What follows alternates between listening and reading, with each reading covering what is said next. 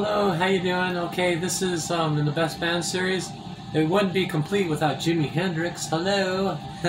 Jimi Hendrix is obviously one of the greatest guitar players of all times. I think it's a really close call between Eddie Van Halen and Jimi Hendrix, but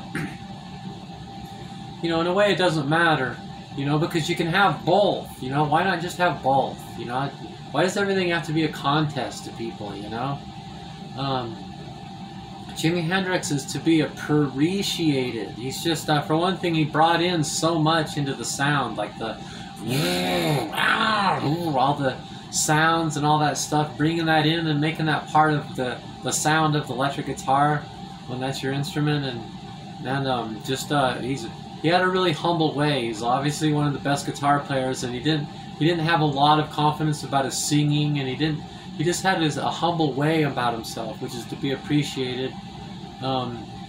He was way into LSD. He's famous for dipping his headband in LSD before he performed, liquid LSD, you know, which is just, I've heard some wild and crazy stories. It sounds like he was a hardcore tripper, you know. He liked to trip out, and so it just it wouldn't be complete. He's to be appreciated.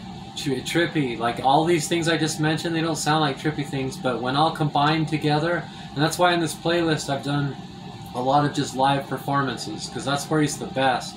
He's just very raw and fantastic when and it's trippy. It turns out trippy.